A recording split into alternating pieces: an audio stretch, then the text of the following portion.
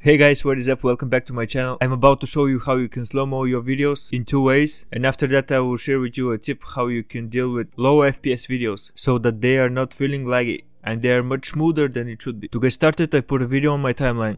I'm right clicking on the clip and going on retime control, and now as you can see it's showing me the whole clip that is running in 100% speed, which is the normal one. So I'm gonna left click on that percentage and I'm gonna select add speed point. With this I created a frame which is separating the parts of the video, and I can adjust later the speed of that. So right now I just created the 2 speed points which is separating the video on 3 parts, allowing me to separate the video in 3 different speeds. In order to change the speed of some of them, you can left click on the percentage and go on the change speed and select the speed that you want to run with.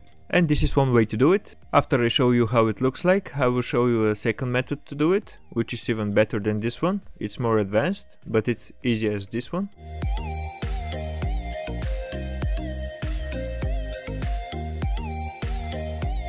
So now I'm gonna show you how you can improve your slow motion, and we're gonna start by closing the retime control because we don't need that anymore. You wanna right click on the video and go on retrieve curve, and then down on your timeline you will see something like a diagram, and you need to go on the left side of the diagram which says retime frame.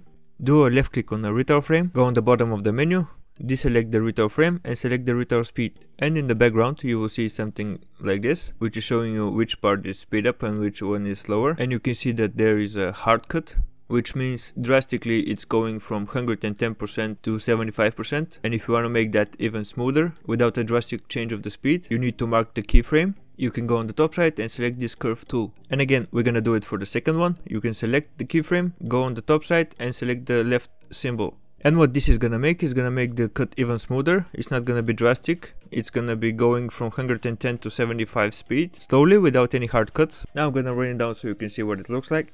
And now I'm gonna share with you a tip important about doing a slow motion. The higher the FPS of the video, the better. But now I'm about to show you how you can deal with low FPS videos, like this one that I'm using right now. You just need to go to the inspector, go to retime and scaling tab. And the first one, retime process, you need to select optimal flow, and that way Davinci Resolve is gonna create some frames in between them and they're not gonna feel laggy as they should be. And that's how you can do slow-mo on your video. Let me know what you wanna see next down in the comments below, like if it was useful, and subscribe if you don't wanna miss any future videos. See you in the next video.